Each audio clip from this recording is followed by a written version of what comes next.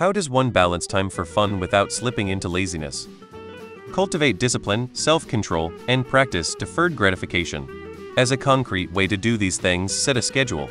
Allocate times for your fun, times for your productivity, and times for your rest, etc. Stick to it. Adjust it to your needs when you first lay it out, and then adhere to it strictly. Once it becomes part of your routine, it becomes easier to make it habit, and then nature. Laziness is fun too? Good question. I used to be lazy, but life is too short and the wasted time took its toll on my mind. Nowadays the real hard part is keeping from slipping to the other side and going full manic into a silly project. Distractions from the inevitable aren't required to survive, but sure make life more interesting. Most laziness is simply rest that often takes longer if you start stressing about it and see all of it as a waste of time. So, schedule it and you will find that over time you can reduce that scroll session by almost half if you just let yourself enjoy it. Key takeaway is that you need at least some period of time to zone out and be lazy.